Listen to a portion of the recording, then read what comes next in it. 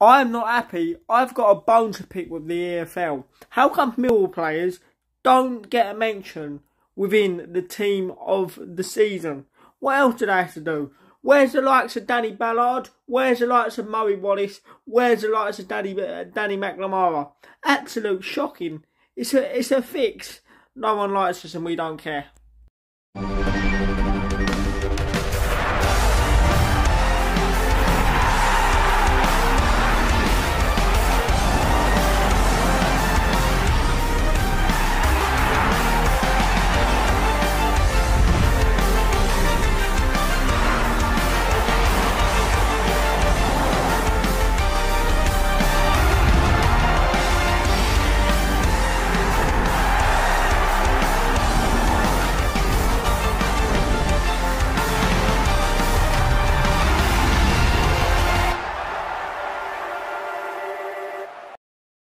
Presenting the Football Manager Championship Team of the Season, you know the drill, it's Miles Jacobson and Darren Ambrose.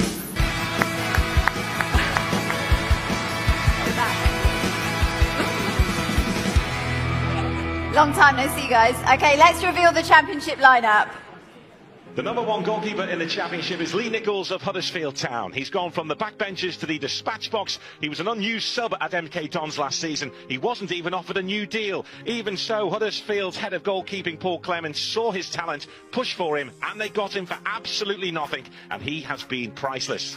In front of him is this defence, Nottingham Forest's Joe Worrell. He's been a tower of strength. He's a Forest fan. It's in his blood. It would mean the world to him to take his club back to the top. His biggest test this season has been getting into his car. He is huge, but he drives a Mini. Alongside Joe is the elegant Lloyd Kelly of Bournemouth. Their attacking talent has caught the headlines this season, but defensively they have done the business too, led by Kelly. Also making the team is Fulham's Tosin Adarabioyo, who's formed a rock-solid partnership with Tim Ream. His telepathic understanding with Harry Wilson when building attacks has been key for Fulham too. His mum was so convinced he would go to university that it was only when she was sat in the stands watching him make his Manchester City debut at Stamford Bridge that she thought, this is serious then.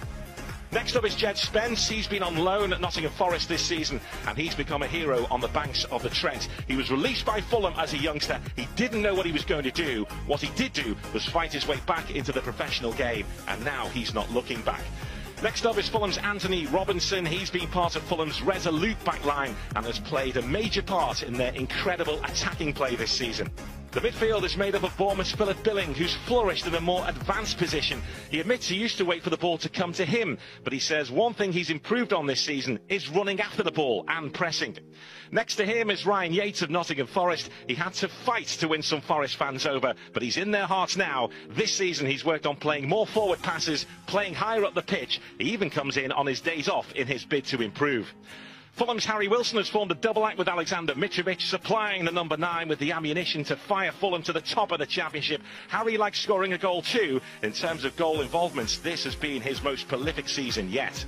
Guess who the two strikers are? First of all, the man who's written his legend in the Championship, scoring the most goals in a Championship season, Fulham's Alexander Mitrovic. Not only has he been scoring goals this season, he's been dropping deep and linking play too as his game evolves. Championship defenders will be glad to see the back of him. They've seen his back for most of the season. And joining Mitrovic in this mouth-watering attack is Dominic Solanke of Bournemouth. His goals have fired them towards the Premier League, and like Mitrovic, he does more than just score goals. His all-round play has been key for Bournemouth. This team is led by Luton Town's Nate Nichols, Joe Worrell, Lloyd Kelly, Tosin Adarabioyo, Jed Spence, Anthony Robinson, Ryan Yates, Harry Wilson, and Alexander Mitrovic, along with Championship manager Nathan Jones.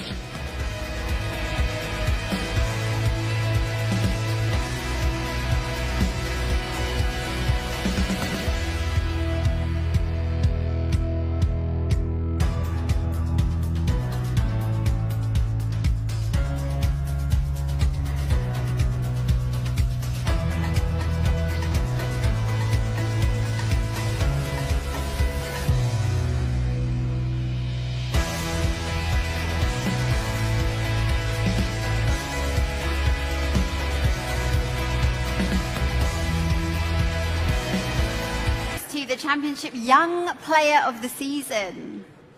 And back with us to decide that is John McDermott. Come on, John. Come on.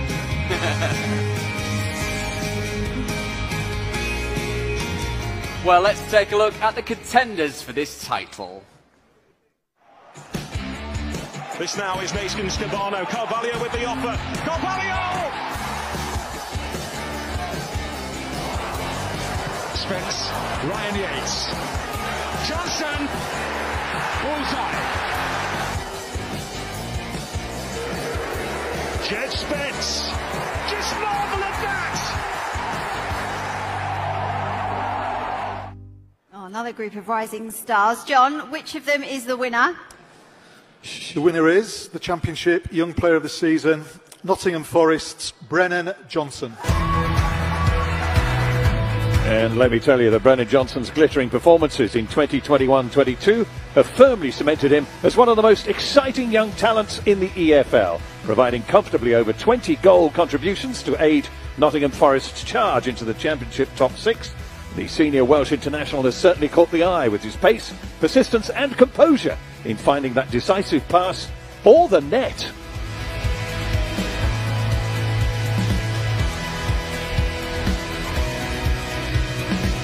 Before you go, you might not have heard over all the cheering there, but you were described as one of the most exciting young talents. What do you think of that? Yeah, I mean, it's nice to hear. I think it's just all down to the hard work of the team. I think we've all been really good apart from pretty much all of the season. And yeah, hopefully that can continue. It's like a breakthrough season for you. Any highlights that really stand out? I think definitely the goals against Derby. I mean, such a big game and for Nottingham Forest, and really good to do it against them. Got a little glint in his eye. Brendan, congratulations, so well deserved.